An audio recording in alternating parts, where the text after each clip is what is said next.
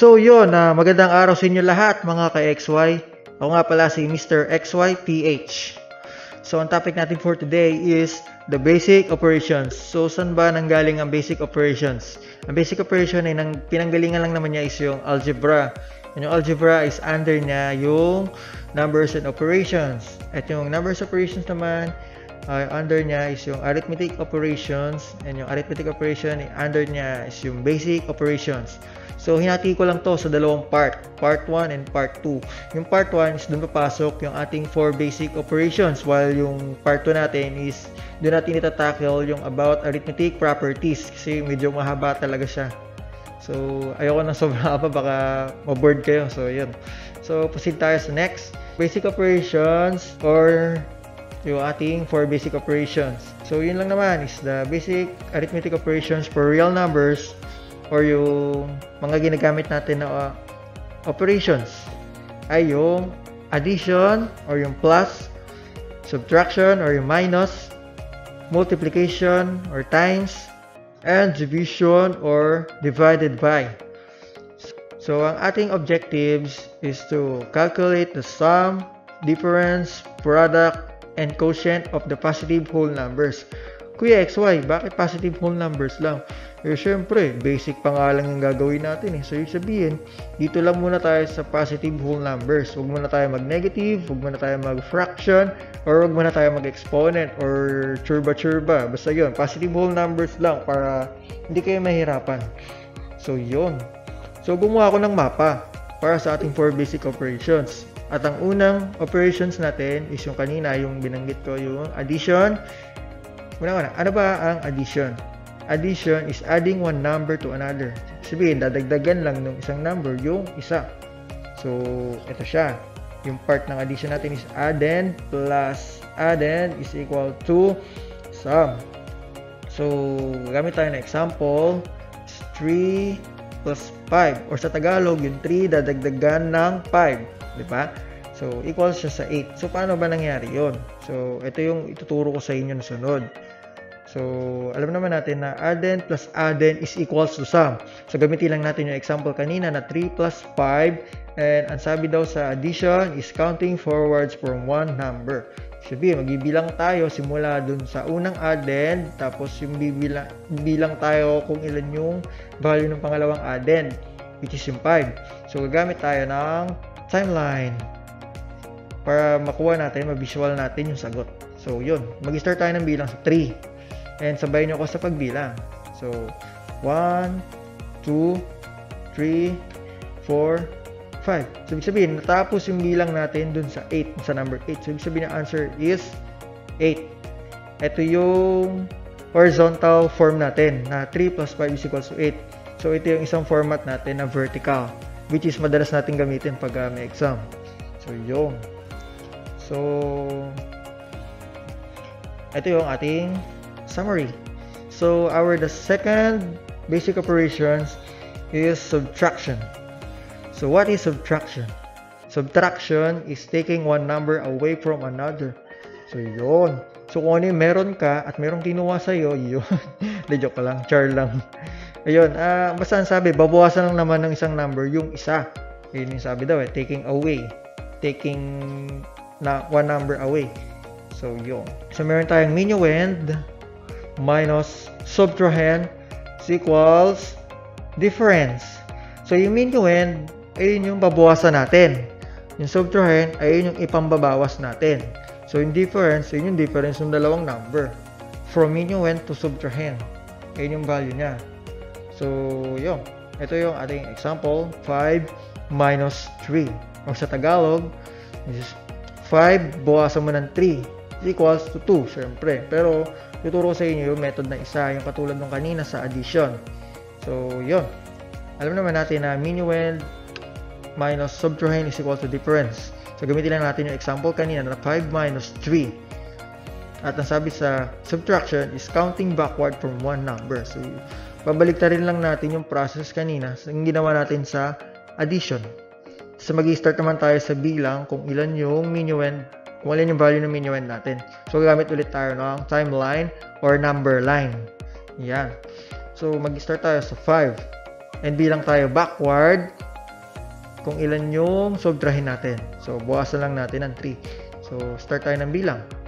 1, 2, 3. So, yun yung answer. The answer is 2. At sa vertical form natin, ito siya. Yan, 5 minus 3 is equal to 2. So, yun. So, the second is subtraction. Ito yung summary natin. 5, 3, 2. So, our next operation is multiplication. So, multiplication, what is multiplication? Multiplication is timesing one number by another. Sabihin, bilang tayo ng ilang beses kung ilan yung ating multiplican. So, multiplican, bibilang tayo ng maraming multiplican. Ilang multiplican? E di kung ilan yung ating multiplier, i-multiply niya yung multiplier doon sa multiplican. Equal siya sa product. So, parang related to sa work di ba? Pag sama-sama kayo nagtatrabaho, makabuo kayo ng product. So, parang ganun lang din dito yan sa multiplication. So, gagamit tayo ng example is 3 and 5. 3 yung ating multiplican, 5 yung ating multiplier. At sagot niya is 15. So, bibilang ka ng 5 3 or 3 5. Pwedeng baliktad yun But tuturo ko sa inyo sa next topic yung bakit ganon. Alam natin na multiplicand times multiplier is equal to product. So, gamitin lang natin yung example kanina na 3 and 5. At ang sabi sa multiplication, counting forward in groups. So, meron ng groups na sinasabi dito. Ibig sabihin, medyo iibayin lang natin ng konti yung ating method, pero number line pa rin ang ating gagamitin or yung timeline. So, mag-i-start lang tayo sa 3. Yung 3 natin is consider na as one group. So, meron na tayong one group dito from 0 to 3. So, bilang lang tayo ng 1, 2, 3. 1, 2, 3. So, yun yung sa ating second group. So, 1, 2, 3 ulit. 1, 2, 3. Yun yung ating third group as another 3, 2, 3. Yung fourth group at yung ating last 1, 2, 3. So, yun yung fifth group natin. Bakit kailangan natin yan? Ito yung purpose niya, no? Ayan. So, kung ano yung nagtapos, siya yung sagot. 15. Ayun yung ating horizontal form. Ito yung ating another horizontal form. Pero addition naman yung ginamit natin. Ayun yung another meaning ng multiplication is repeated addition or repeated add. So, ipa-plus lang natin yung 3 ng 5 beses. Or pwede rin naman baliktad. 5 plus 5 plus 5. Or 3 plus 3 plus 3 plus 3 plus 3. 15. Diba? Since multiplicand yung 3 natin, so siya yung ipa-plus natin ng maraming beses. At ito yung ating vertical form natin. 3 times 5 pababa, 15. Okay? Ito yung ating summary. So, ang ating last basic operation is division. So, division is dividing one number by another. Dividing number by another. Medyo mahirap siya intindihin, di ba? Pero, kahit ako na elementary, ang hirap din. Nag-divide din ako nun. Pero, tuturo ko sa inyo yung mas madali na method. Pero matagal. Pero, yan, yun na. Since bago pa lang naman tayo na natututo, so, ito muna yung una nyo matutunan sa division. So, ating part ng division is dividend divided by divisor. Yung dividend natin, yung i-divide. Yung divisor, yung ipang-divide. So, equal siya sa quotient. Yun, yung pinaghati-hati. So, yun yung magiging sagot, diba? So, ito yung ating example. 15 divided by 3. Ibig sabihin, yung 15, hatiin daw natin sa 3 equal part. So, kung ilan yung value nun dun sa grupo na yun, yun yung magiging sagot natin na quotient.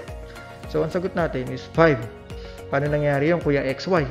Ito yung proving niya. Dividend divided by divisor is equal to quotient. So, gamitin lang natin yung example kanina.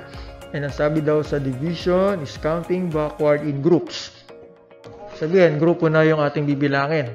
Dito sa pagkakataong ito, baliktarin lang natin yung multiplication na method natin kanina, backward. So, gagamit lang tayo ulit ng timeline. And mag-start tayo sa count na 15 since yung dividend natin is 15. So, count lang tayo ulit. 1, 2, 3. Since yung divisor natin is 3, 3 yung ating bilang. So, yun yung isang group natin. Bilang ulit tayo ng 3. 1, 2, 3. Second group. It's 1, 2, 3. Third group. It's 1, 2, 3. Fourth group. Tapos another last 3. Fourth group. Bakit kailangan maging 0? Since basic operation yung ating topic, so wala tayong remainder dapat. So dapat 0 yung ating final count. So yung fifth group na yon, ayun yung answer natin. Group yung answer, which is yung 5. Okay? And ito yung ating vertical form. At ito yung division form talaga, yung original. Yan, ganyan dapat yun Kasi may mga remainder nga. So, ito yung ating summary. And dito na nagtatapos ang ating topic na Basic Operations Part 1. So, abangan lang natin yung Part 2, Arithmetic Properties. So, doon natin malalaman yung iba't ibang gamit ng ating operations, yung mga properties, para mas makadagdag sa kaalaman nyo. So, maraming salamat mga ka-XY, and please don't forget to like and subscribe my channel. Thank you. God bless.